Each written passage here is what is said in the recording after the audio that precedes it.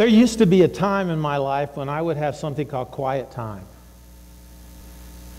But I don't have any quiet time anymore. I don't know, do you feel like you ever have any quiet time? I remember when the kids were young, and I remember hearing this pitter-patter of little feet coming through the darkness of the house, right over to the bedside. And a little bitty face came so close to mine, I could feel the breath. I didn't open my eyes. And all of a sudden, that little voice said, "Daddy, are you asleep?" And I would say, "Yes, I'm asleep. It's dark. Go back to bed."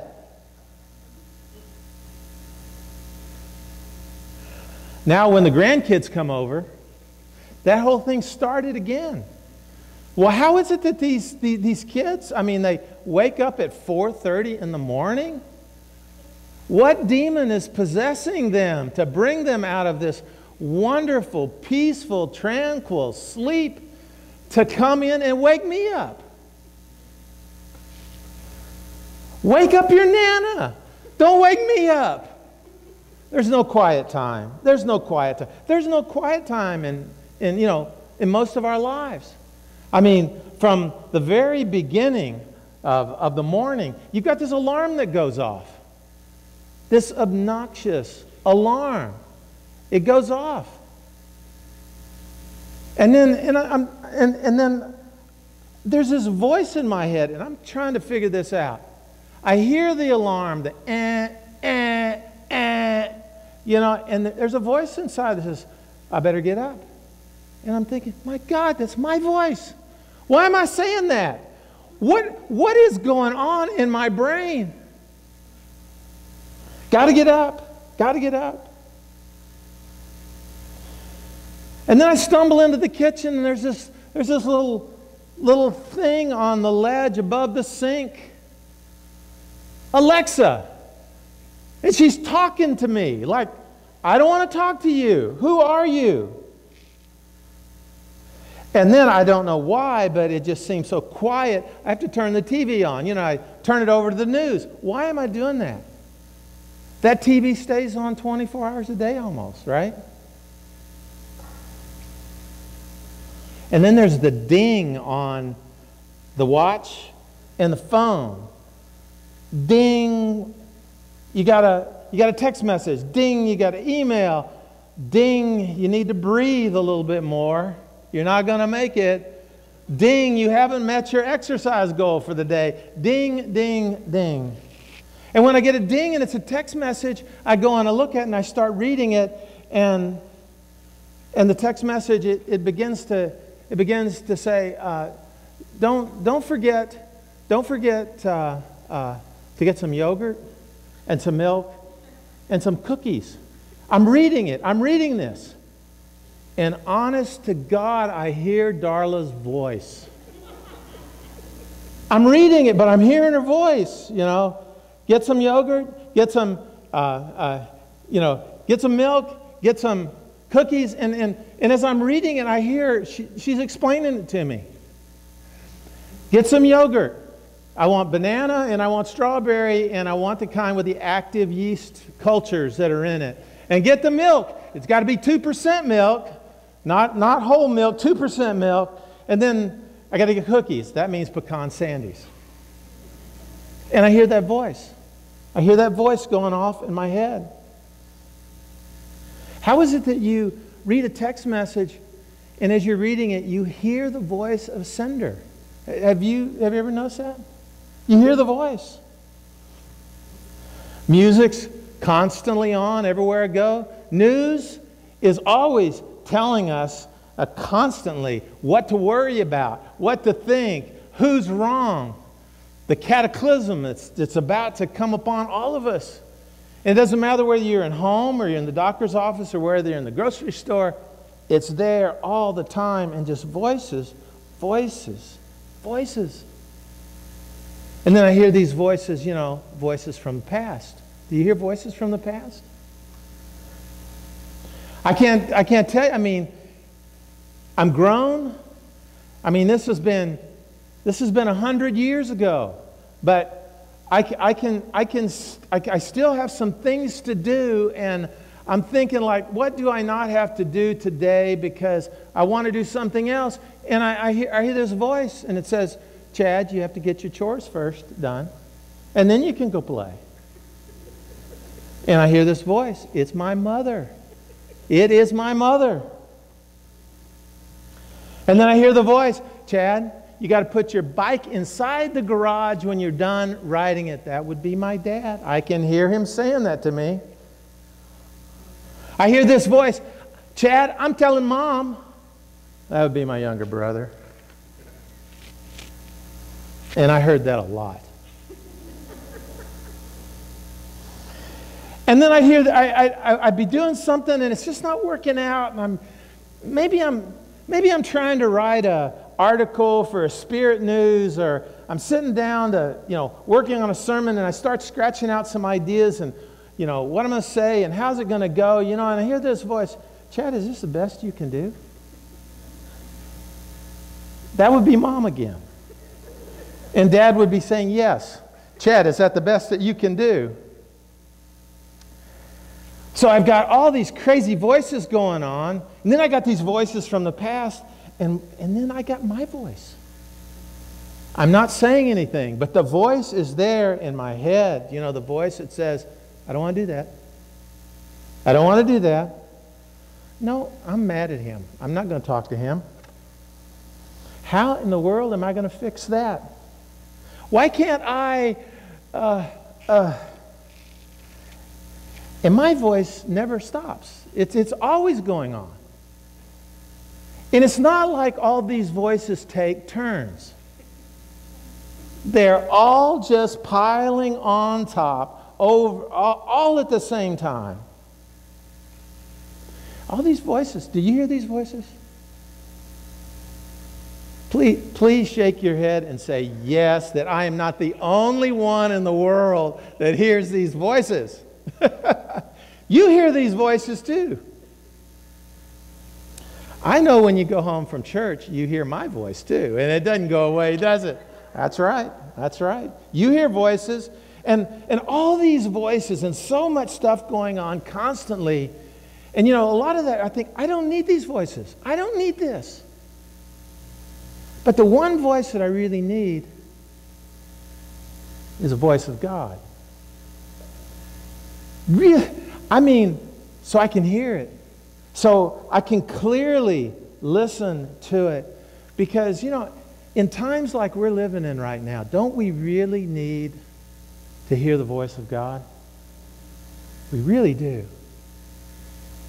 And I'm telling you, because during times like this, the voices, they just get louder and they get louder. And we really need to hear the voice of God. And I want to talk about that today.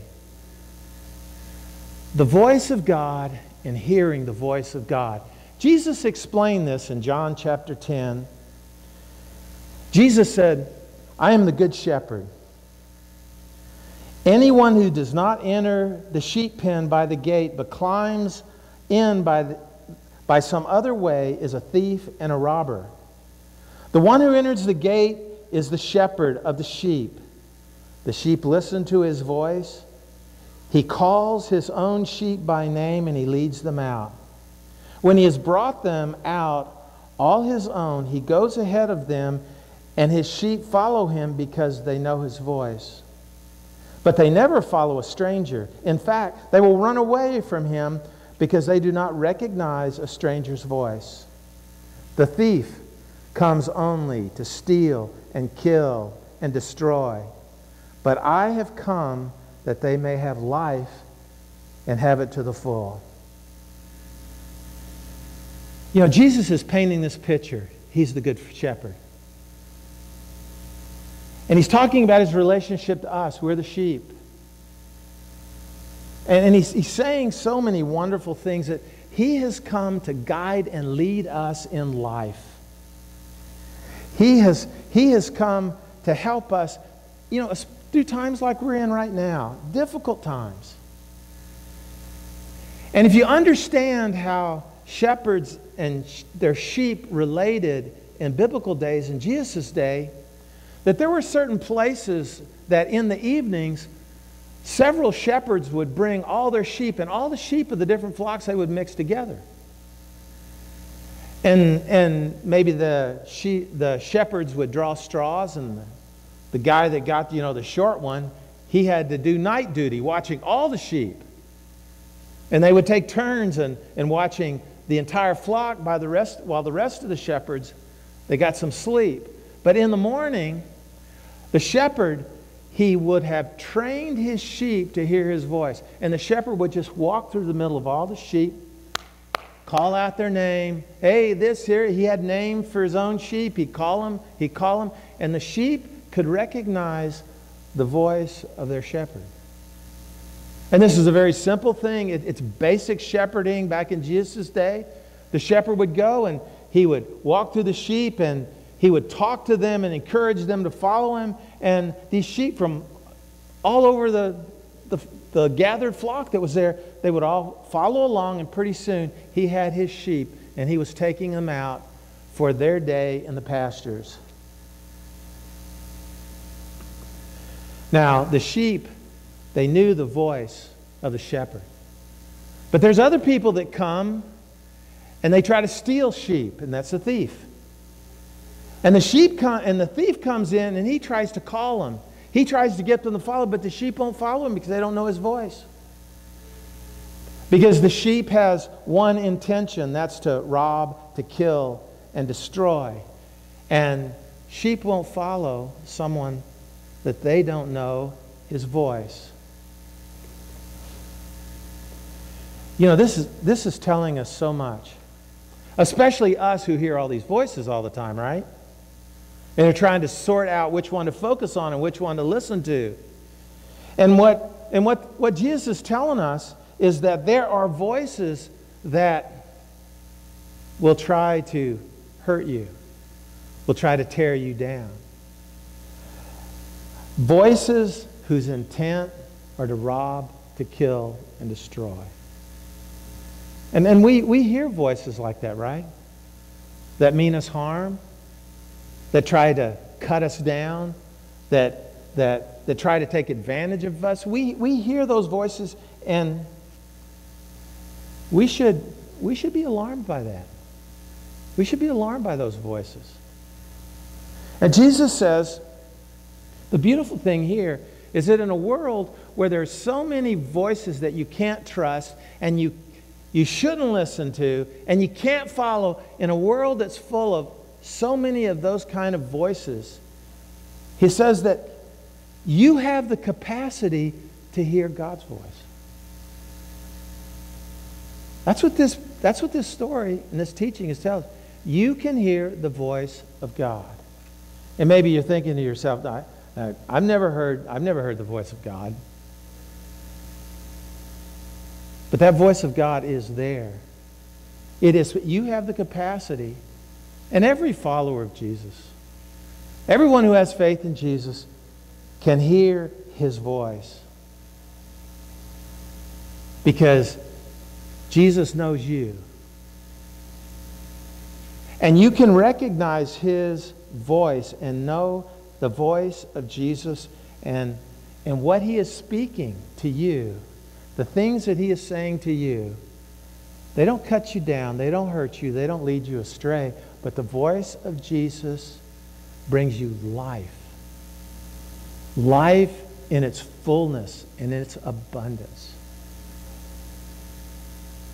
That is what the voice of Jesus speaking to us brings us. Life. Real life. And even before you knew Jesus, and even if you don't know Jesus very well right now, and even though you can think that there's some, you can say, I'm just coming here for today. I'm not sure I'm ever going to come back again. I'm not sure I want to hear any more of that, but I'm giving it a chance today. Even if you're in that kind of place, Jesus is speaking to you. And he has a message for you to bring you life. Even if you feel like you're not close to Him, He's still speaking to you. And you can hear Him. And there are voices that you need to silence right now, today. Silence voices that are not good for you, that are not telling you the truth, voices that are saying things to you that will never bring you life, but they'll mess up your life. And they'll confuse your thinking, and they'll lead you in directions that you shouldn't go, and you will regret. And I want to talk about some of those voices, the voices you shouldn't listen to. And some of those voices are the voices from the past, right? Some of those voices from the past where maybe somebody in your life just told you over and over again that you were a loser. You shouldn't listen to that voice. Or someone told you you're never going to amount to anything. Maybe you had a teacher that, you swore she graded you down a grade on everything you did because she didn't like you. And maybe she didn't. Maybe you were right. She didn't.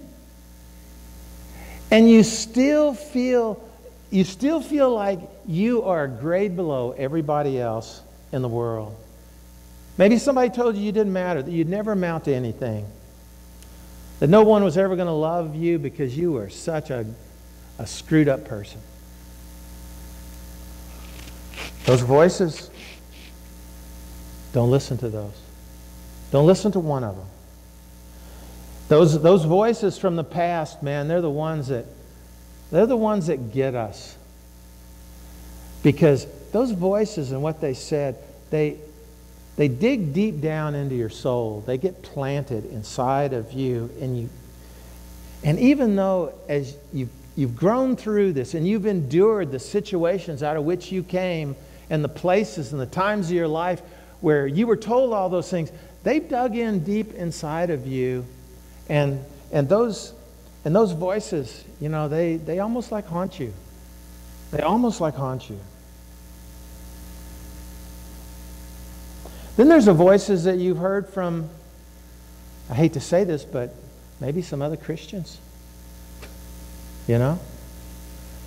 Because sometimes we share ideas and concepts and ideas that really aren't what the Bible say.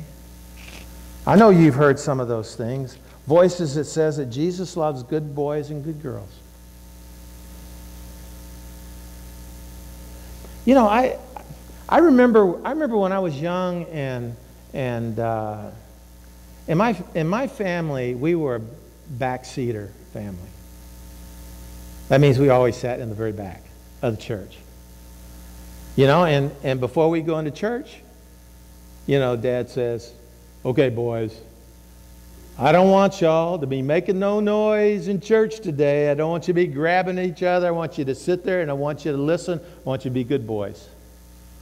So I thought, okay, good boys just sit and do nothing, right? Don't make any noise. Don't cause any trouble. And if I didn't cause any trouble and I was kind of quiet and, then on the way home, Mom would say, "Oh, you boys are really good in church today." Now, they were just trying to protect the congregation from us, right? And the stuff and the bedlam and the chaos that we could bring into an entire church service, if we weren't kept restrained.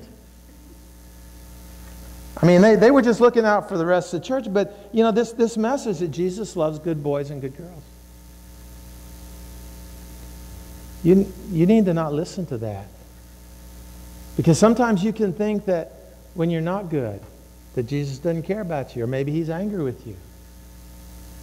And maybe if you haven't been good for a long time, and maybe if things aren't working out in your life and you are feeling pretty depressed about yourself, you can just add one other thing to the list. Jesus doesn't like you either. And we do that because we're listening to that voice that says Jesus just loves good boys, or Jesus loves good boys and good girls. And I know the people that told you that didn't understand what they were doing. I remember there were several times when one of my kids was, did something, and I mean, when you feel this heat that just kind of starts, on your chest, just right. I mean, you could fry an egg on your forehead, just like you can't believe what they just did, And there were a few times where I caught myself and I said, "Bad boy, that's a bad boy." Well, they were young, and what else could I say? What else could they understood that. And there's a part of me that just kind of regrets the thought that maybe deep down inside of them, they could possibly think that they were a bad boy. They weren't a bad boy. They were doing something bad, but they weren't bad boys. They weren't a bad girl. And how many times have people said, "Well, God hadn't answered your prayer because, maybe you're just not praying hard enough." What have you done that God is not answering your prayer? It isn't coming through for you. Don't listen to those voices. That's not true. God just doesn't reward you with good stuff because you helped Him out by being good.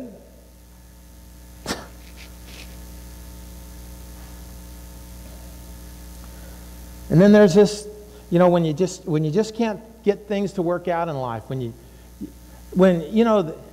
your life just isn't firing on all cylinders, you're out of timing, things don't fit together, and you think to yourself, "What's wrong with me?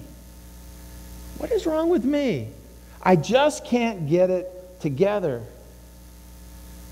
People that say, "Well, what's wrong with you?" And the people that have said things that have led you to that conclusion about yourself, don't listen to those voices. Don't listen to those voices. Sometimes life just gets weird. It gets difficult. It's not you.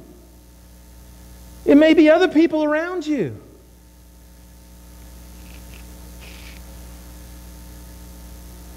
And sometimes you just say, "Where's Jesus?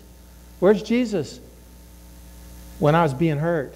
Where's Jesus right now where I'm hurting? Doesn't Jesus understand how bad this is going to get? Why doesn't He do something about this? Jesus must not listen to me. Jesus must not care about me." Don't listen to those voices. Don't listen to those voices. And then, in addition to the voices from the past and the voices that you have heard from well-meaning people that kind of like you and kind of love you, but have said these weird things to you, these wrong things to you, there's these voices from our own life experiences. And they go around in our heads. And these voices, they sound like us talking.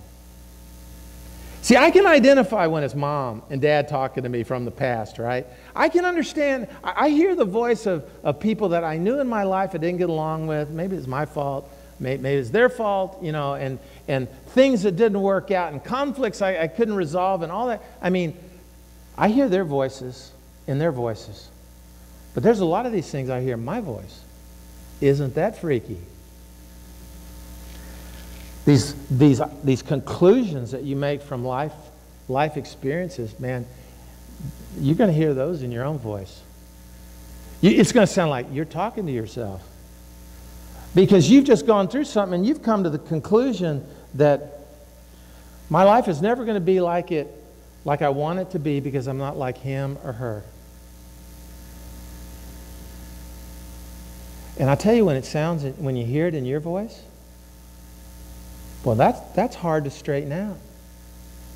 But if you find yourself telling yourself this, don't listen to it.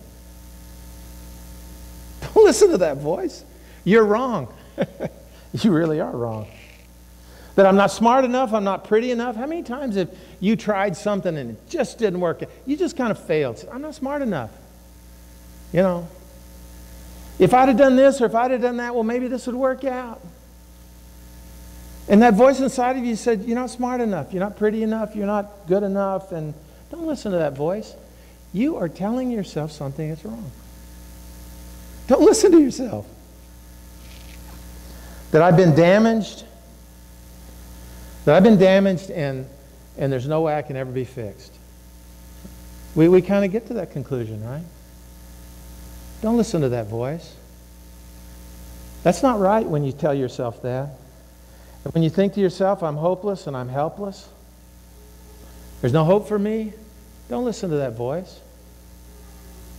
You've come to the wrong conclusion. That's the wrong lesson. That's the wrong principle. No one will ever love me because maybe somebody didn't. Somebody left you. No one will ever love me. I'm not lovable. If you say that to yourself, don't listen to that voice. That voice is wrong. I know those voices are coming from deep places, but they are being spoken and you're hearing them in your own voice. You're hearing them, but those are the voices of the thief who comes to rob, steal, and destroy. Rob, steal, and destroy. And look at what they're robbing you of. They're robbing you of who you are. They're stealing from you hope. They're taking life away from you, because if you listen to those, whatever you're calling living, it won't be life. It'll be miserable. You'll find yourself in your self-made prisons. It'll be torture. And so many people behind the smiles and, the cut grass and the pretty home that they're living in, they're in prisons. They're miserable. They're hurting. Because these ideas, these things, they're spoken to us. They rob, they kill, and they destroy. And they don't just do that to us, they do that to everybody else around us.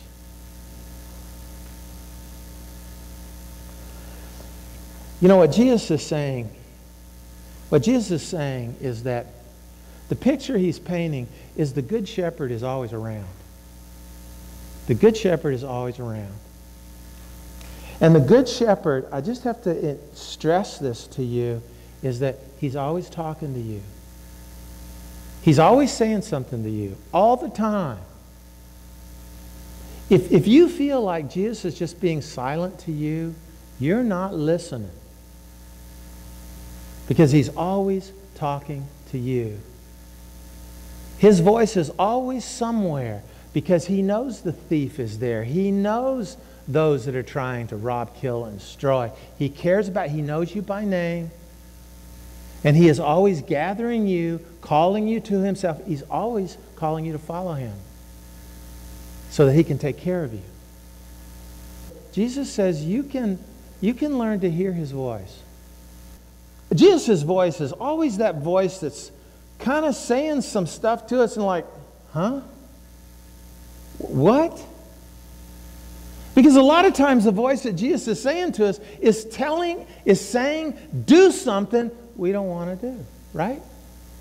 That when you hear the voice of Jesus talking to you, there's all these other voices. Whoa, wait just a minute. No, that's not going to work. I don't want to do that. But that voice does not go away.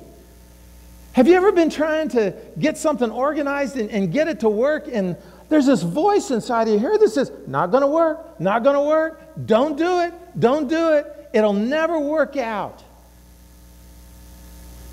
And what do? We ignore that voice, and we listen to all the others that's saying, well, it could work. I read a book and it said it was work.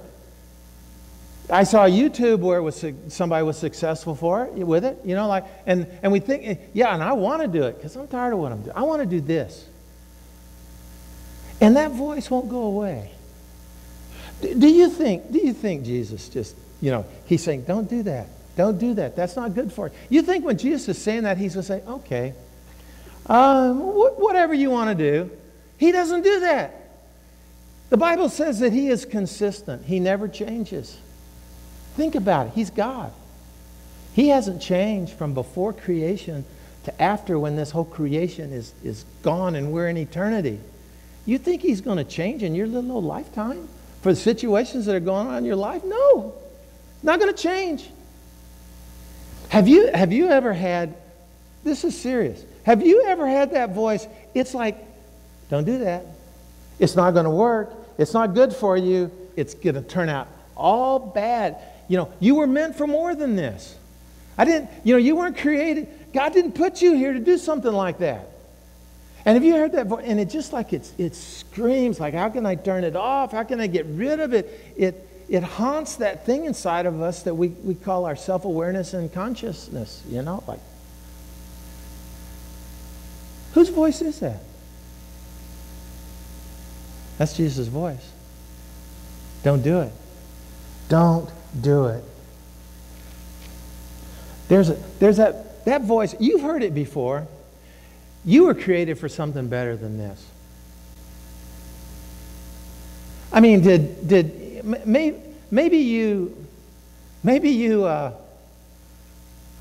dated a few people, before you settled down and found Mr. Wonderful and Mr. Right, Maybe you dated a few of them, and while you were dating, you just came to this conclusion, like, I think I'm supposed to be looking for someone more than this, right? Jesus tells you that's not the guy, that's not the girl. He tells you that. Now, maybe you don't want to listen at the moment because of the feelings and all that kind of stuff. But he's saying, I have something different for you. I have a different plan for your life. That would be the wrong path. And these times in our lives where things just aren't working out, and you just sort of like, you give up on it. Does that ever happen to you? I don't want to do this anymore. I give up. I want to quit. And then there's something inside of you that says, don't quit. Don't quit. And you think to yourself, there's no hope in that. There's no hope in that. I can't do this one more day. Have you ever felt that? That anxiety. You can't. You got to quit today. You got to leave today. You got to do whatever you're going to do to break whatever thing that's going on in your life that you just can't stand. You got to do it today. And there's some voice inside of you that's saying, that's not right. It's not the right path. It's not what I have for you. Don't give up hope. You hang in there. Don't give up. I don't know if you visited our Facebook page, this past 5 months. That's what's on the headline mast of our Facebook page, right? You're going to get through this. Yeah, how many people are getting to the place where they say, I don't know if we can get through this. I don't know if we're going to make it. I don't know if I can stand being at home with my family any longer, right?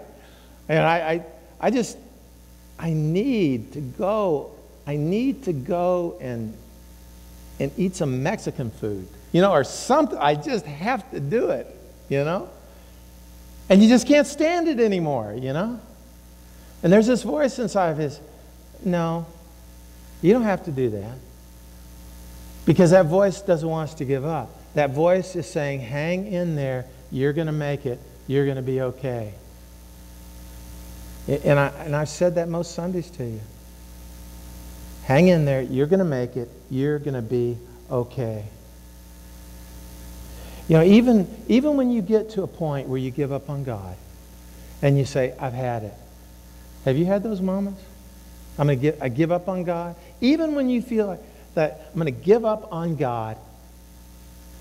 Be honest. When you said, I'm going to give up on God, was there some voice saying, no, don't do that? Yes, I will. No, don't do that. How many times have you said, I'm never going to church again? I don't like that, Pastor. I don't like that church. God, Jesus never answers my prayers. I'm never going to go again. And you're sitting there and you said, there's just no hope. And then someone close to you says, listen, you just need to come to church with me today. And you say, okay. It happens. It happens. Why? Because that voice, no. Jesus has that tone. He speaks to us those ways, and that voice sometimes it sounds like our own voice. It sounds like our own voice inside of us. And even when we've given up on God, you've read your Bible, and it says that Jesus hasn't given up on you. He hadn't given up on you.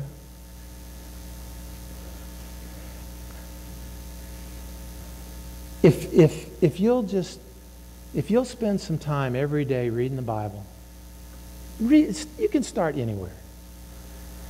Just read a section of the Scripture and just watch out for the things that God says to people. The kind of things He wants them to do, the kind of things that He wants them to change. Read through the Gospels of Jesus as He's working with people and talking to them. And you know, He's always saying the same thing to most people. And I'm telling you, He is saying those same things because He's consistent to each and every one of us, because none of us are living a life that is totally different than lives people have been living for a long, long time. And Jesus, listen to the voice of Jesus as in the Bible, where Jesus is encouraging people, where God is calling people to be faithful, to be patient, to trust in Him, to give their hearts to Him, that He's called you, and listen to the words that the Bible talks about the cross and what Jesus Christ did for you. And no matter what you've done, and no matter how far away from God you are, the cross reaches to where you are and calls you into forgiveness. And that forgiveness is God's new start. And He's going to be with you, and He's going to help you. Over and over again, Jesus says in the Bible, you're going to get through this. You're going to get through this. You're going to be okay. I love you. I love you. I love you. That's what the cross means. Yeah, but Jesus, you don't know what I've done in my life. I love you. I love you. I love you. I haven't been a good boy. I haven't been a good girl. I love you. I love you. I love you. I don't think I can make it. I'll be with you. I'll be with you. That voice that screams when we feel like nobody cares about us and we're of no worth. A voice says, but you matter. You are valuable. God made you for something important. That you're not stuck and you're not beyond help. You are forgivable, and you are able to be healed by the power of Christ working in your heart. There is hope for you. I am with you. Come follow me. Come be with me. I know the way, and I'll be with you. And that voice, there's a voice in your brain that is screaming those things to you. You can learn to hear those voices. And the way that we do that, we just read your Bible a little bit each day. When you feel like the bad voices are winning, then you go to a trusted Christian friend and just ask them to help you out. And I guarantee you, you will hear the voice of Jesus coming out of their lips. Because Jesus can use them to speak to you. And I'm telling you, when you stop and you say, Jesus, quiet the voices, let me hear your voice, you will learn to recognize his voice quicker, louder, and His voice will lead us safely and guide us in a life that is full, what it was meant to be, being used the way He wants it. He wants our lives to be used, and He will be with us every step of the way. His rod and His staff, they kind of bump us when we get out of bounds, when we go the wrong way. He leads us to the right places, into the pastures beside the still waters. When things get rough, He comes and He leads you through the valley of the shadow of the death. And that's a bad place, and that's a horrible place. And maybe you're in that place right now, but what Jesus says, I'm going to lead you through it. You're not going to stay there. You're not going to get lost there. I'm going to lead you through it. I know the way. I'll be with you. And he's going to lead you all the way until you get in the presence of God for all eternity. That's your good shepherd. Listen to his voice. You can do this. You can do this. And I want to challenge you to do it this week. Every day, every minute, when your brain just kind of rests and there's a little bit of silence, you just say, what's Jesus talking to me right now? And you're going to be amazed. You're going to hear Jesus talking to you because he's your good shepherd. You can do it. You can do it. You know, I'll be praying for you this week. God has plans for this week. And this is really how God wants to have an impact in our families and in our community, in our world. So we got a mission. And you be about that mission this week. Can you do that? That'll be great. Listen to the voice.